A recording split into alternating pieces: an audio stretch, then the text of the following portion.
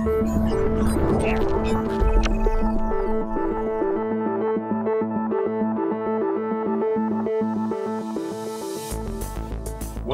to the ITU studio here in Budapest, Hungary, where we're here at the ITU Telecom World 2019. And I'm very pleased to be joined in the studio today by Mr. Nyombi Thembo, who is the Director of the Rural Communications Development Fund in Uganda.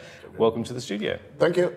Now, I'd like to start off by asking you about the theme of this event is innovating together, connectivity that matters.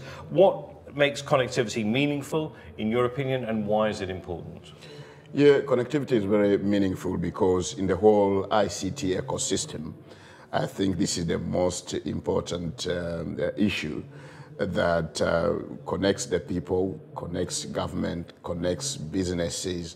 So, and the whole innovation ecosystem also works around the connectivity.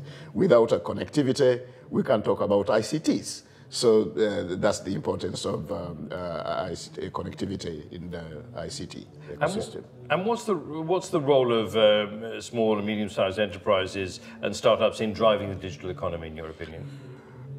Mainly, especially in developing countries, you find that medium and small enterprises are the major drivers of the economy. If they're the major drivers of the economy, and ICT now is becoming the key drivers of most of these economies. So it goes without saying that since most of the businesses in developing countries are small and medium enterprises, and ICT is driving these economies, so actually most of these ICT companies actually can be characterized as small and medium enterprise. So they are the drivers of the economy and very, very important to our economy. Let's talk about Uganda. What are the challenges faced in developing a healthy innovation ecosystem, and how's Uganda addressing these challenges? First, the major challenge, I think, is the immature innovation ecosystem.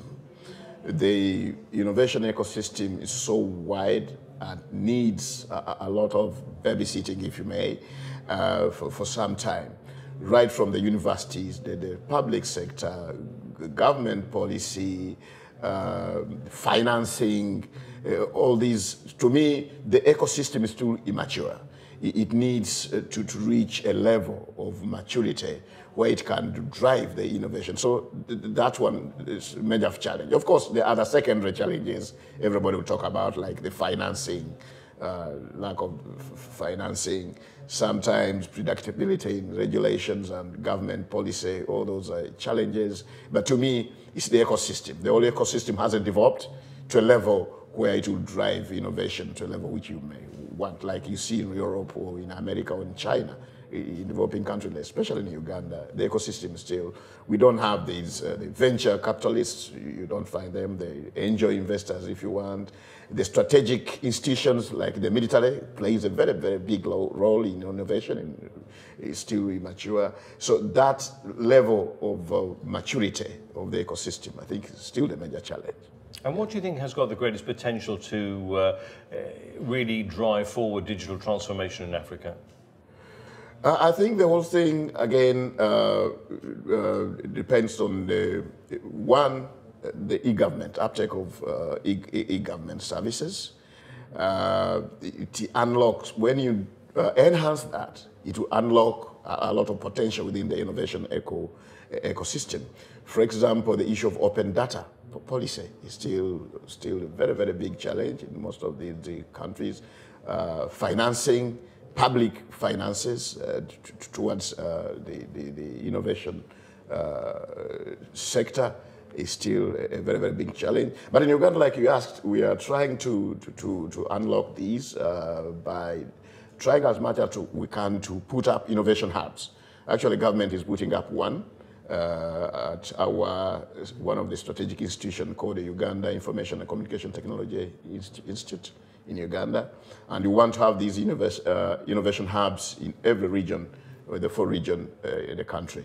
Universities are coming up, and government is expanding on public universities. So far, I think we have about 11 public universities, and the issue of innovations in public universities is put, a lot of resources are being put in universities to make sure that they produce the necessary talent who can lead in the innovation cycle. So, yeah. And finally, very briefly, what's the value for you of attending events such as ITU Telecom World 2019? Main connections, you get a lot of connections, you hear from the best, you try to benchmark the institutional the arrangement of the ITU, where they bring together the best, you share experiences, and you find where you have gaps to trying to up your act to so that you come up to the mark. Yeah. Nyombi Thembo, thank you very much for joining us in the studio. Thank you. Hopefully we'll catch up with you again some stage in the very near future. Yeah, sure. Thank you. Thanks a lot. Thank you. Yeah.